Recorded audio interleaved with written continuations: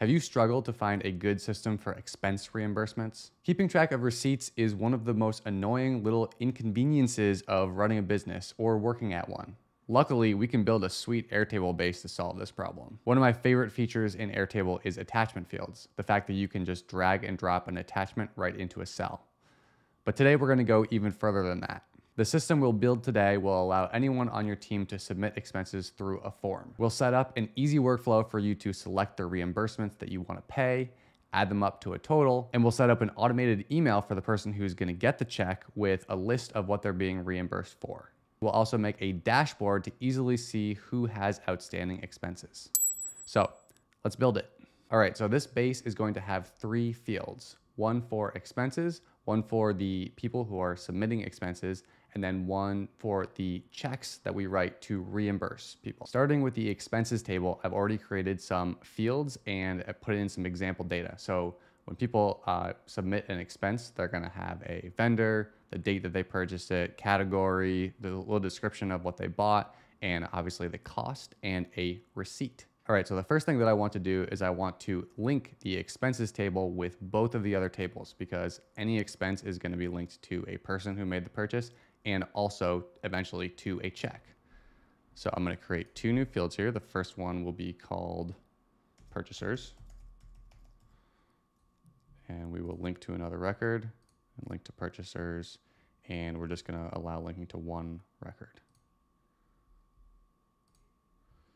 So then our next one that we're going to create here will be a link to reimbursement checks. So we'll link to a record, reimbursement checks. So now that we've linked both of these other tables, let's just take a look at what we're dealing with here.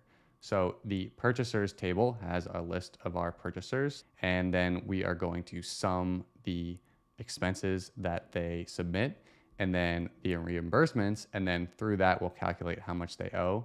And this is of course the link that we just set up. And then the reimbursement checks, we're gonna have a date of the check and the check number. And then through this workflow here, we'll look up the amounts based on the different expenses that we link to this table.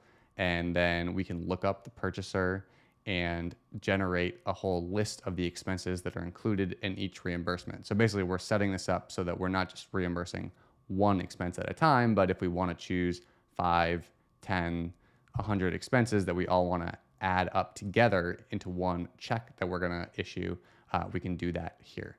And then we have this little checkbox over here that we'll set up to send an email to the person who's going to receive the check. So back in our expenses table, let's add some purchaser links in here. So I'm just going to assign some random purchasers to the example data that we have. And we won't link any reimbursement checks yet. We'll wait to do that till we get to that table. So the next thing I want to do is to create a form so that people can easily submit work expenses. So we'll go down here, click form, call it expense form, create new view. And this is already pretty much exactly the way we want it, although we do not need the reimbursement check in here. So we'll drag that out. I'm going to drag purchaser to the top. And then I'm going to say purchaser here to make it a little more clear. That person needs to enter their name. So name, vendor, date, category. I like to make these a list rather than a drop down. It's easier to fill out. And this is all good. Receipt. The last thing I'll do on this form is that I'm going to make these required. So if you want to make sure that people are going to submit all this information, you can just toggle these here and it will not allow them to submit the form without filling these out. All right, back in our grid, the last thing I want to do before moving on to the purchasers table is to fill out this summary field. And so basically what I want to do here is we're collecting a whole bunch of information through the form, and I want to pass all that information along when we link the expense to the other tables. And so to do that, I'm going to create a summary field that includes all of that in one line. So here, I'm going to open it up. I'm going to turn this into a formula. And then what I want to put here is the cost, the vendor, and what they bought. So I'm going to put a little dollar sign in quotations here, and then add the cost. Then we'll add a little parentheses here because I'm not going to put in the kind of more detail stuff. So now we'll add the vendor, little colon, and what did they buy? And the parenthesis. So now we've got our $14 cafe latte, $5 stork pens, whatever those are. So we're doing great with this table. Let's move on to the purchaser table now. So in our purchaser table, now that we've linked expenses, we want to sum up the cost of these expenses, and we're going to do that here. So if I open this field up, I'm going to turn it into a rollup field. So a rollup is going to look up all of the expenses that are associated with this purchaser, and then it's going to aggregate them, like add them up, average them in some way based on the instructions that we give it here. So we're rolling up the expenses link. That's the only thing that's linked here. And then we are going to choose the cost that we're going to roll up, and I'm going to sum the values. So when I click save here, now I get a sum of all of the expenses that each person has submitted. So now we want to sum up the reimbursements. So what are all of the items that people have already been reimbursed for? In our case, it's going to be nothing, but we want to set this up so that it shows us when people have been paid out. So to do that, we're going to be a little tricky. I'm going to actually set this up exactly like the field here, but then we're going to add a condition. So if I open this up, I will turn this into a rollup field. And so same thing, we're linked to expenses, and we're going to look up the cost. And then we're going to sum the values. But before I click save, I'm also going to toggle this little toggle here that says only include linked records from the expenses table that meets certain conditions. And in here, I'm going to say where reimbursement checks is not empty. So what this is saying is that if there is a reimbursement check associated with the expense, then we're going to consider it paid. Otherwise, we are not going to add it up because it's not paid yet. So I'll click save, and we've got all zeros here because we've got no reimbursement checks yet. Now, if you have a system where you might reimburse a partial amount from a receipt, we would probably set this up a little differently. This one is going to be set up so that you either pay the receipt or you don't pay the receipt. Okay, so the last thing that we're going to do is to calculate the amount owed, and we're going to owe all of this stuff now because we haven't done any reimbursements. So let's open this up, turn this into a formula, and then this formula is going to be the sum of the work expenses minus the sum of the reimbursements. And so, and let's open this back up again and make it a currency field format, currency format. And all right, that's great. This table is looking perfect. So let's move on to our reimbursement checks. In our reimbursement checks table, we've got a check number, we've got a date, and the first thing that we want to look up is the amount being reimbursed. So we've got our expenses link over here. Let's actually drag this to the beginning. So let's say I want to pay Sarabi for all of her expenses. We've got this one here, and we've got this one here, and is that it? That's it. So we've got a couple of expenses here for Sarabi, and now let's add up the amount. So I want to make this a roll-up, and this is going to roll up the cost, just like we did in the other table. Sum of the values, and that's great. We owe her $24. And then we can even look up the purchaser. So here we're going to make another roll up, and this is just to know that we're reimbursing Sarabi, and also this will help us to see if we accidentally select reimbursements for two different people. So what I'm going to do here is I am going to choose the purchaser, and then instead of summing the values here, we're actually going to use this formula called array unique. What this does is it takes the list of all of the purchasers from each expense, And so for example, here we have 2 expenses with Sarabi. If you just took the whole array, right, which is, it's really grabbing an array in computer speak, then it would say Sarabi, comma, Sarabi.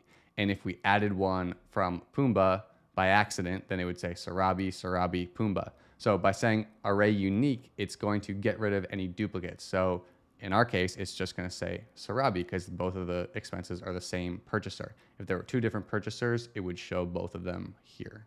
So I'll click save, and that worked. Now let's do our expense list. So this is going to take that summary that we already created in the expense table that says the vendor, the cost, etc., all in one spot, and then it'll actually generate a list of all of the different expenses so that then we can take that info, send it in an email to the person who's getting the check. So this is going to be a roll-up as well. And so we can go and choose our summary. And this one is another array formula, but we're going to use array join. And then it's kind of annoying that they don't show you the documentation on this one. But if we actually put a comma here, and then in quotations, we put a backslash and an N, that is the sign for creating a new line. And so basically it's going to take the array of all these different summaries for each expense and separate them each by a line. So if I click save now and open this up, I can see that they're each have their own line. And if we had 10 of them, they would all just be in a nice list. So, and the way that we can make sure that once things are reimbursed once, they won't show up in our list of possible reimbursements is by filtering the link or limiting the link to a view. And so we'll create a view in our expenses that says, you know, these are the ones that have already been reimbursed. So if I go back into expenses here, what's something that is an easy way to see if it was reimbursed? Right here, if it's got a reimbursement check, then it was reimbursed. So I'm going to create a new grid view, and we'll call this not reimbursed, because that's what we want to know is what's not reimbursed. Create new view, and then we will filter this, and the condition will be where reimbursement checks is empty. Okay, so now we have only our non-reimbursed expenses here. And if I go back to the reimbursement checks, open this up, now I'm going to limit this selection to a view and limit it to not reimbursed. And so now the 2 that already have been reimbursed and that we haven't notified, and we probably haven't set the check yet, but these are going to be reimbursed. So it's 3 and 1. So now if I go in here, I can see that those ones, number 3 and number 1 from Sarabi, are not here because we filtered them out. We are getting very close here. This is starting to look like a real system. The next thing I want to do though is to set up the automation so that we can easily notify the person who's getting a check what they're going to get their check for. So I've got this checkbox field here that we can use to trigger the automation, but we are going to need an email address, which is all the way over in our purchasers table. And there's no direct link between reimbursement checks and purchasers. So if we go over here, and this actually is hidden, so let's unhide our email address. We've got our email addresses here, and we need to go to the next table that it's actually linked to, which is expenses. So let's look up the email addresses in expenses. So we'll create a new table, call that email, make this a lookup, and then we're going to look up in purchasers the email. So now we've got our email here in the expenses table. And now if I go to reimbursement checks, we can look up again. And so this one we're going to call email. Okay. And this one I'm going to call a roll-up because if we have multiple expenses, it's going to throw us multiple emails, even if they're the same email address. And so we're going to need to use our array unique function again. So we've got a roll-up here. In expenses, we'll grab the email, and then we'll use array unique. All right, there's Sarabi's email address. So now that we've got that, let's go and make an automation. So for the trigger, I'm going to click when a record matches conditions. And what's the record? It's going to be that checkbox that we have. So let's find the reimbursement checks table, and we will trigger when the notify purchaser checkbox is checked. Now we want to email. When that's checked, we want to send an email. So I'm going to go add action, Gmail. I want to send this from my Gmail account. And so I'll go in here, click the Gmail account that I want to send from. And then in the to field, I can now go in and find the email. Subject, you have a new reimbursement on the way. And then in our message, what I want to include is that summary and then the grand total of the reimbursement. And we might as well address it to Sarabi as well. So I'm going to say, hi, purchaser. Here are the items you're being reimbursed for. Then we'll add in our expense list. And then we want our total. So the grand total is, and for that we want the amount. In order to preview this, we're going to need to check the box. So let's go back into data. We'll check the box to notify Sarabi. And if I go back into automations here, let's choose that record to test. And then we'll go into the email, generate a preview. And yeah, okay, it says, hi Sarabi, here are the items you're being reimbursed for. And the grand total is 24. Ooh, and there's no $sign. So let's add a $sign. All right. So let's turn the automation on, and that's it. So if we go back into the data and look at the purchasers, we can see here that the reimbursement was logged. So it was $24 to Sarabi, and we don't owe her anything anymore, but we owe everyone else money, or not everyone, but a couple other people money. So let's just do one more for practice.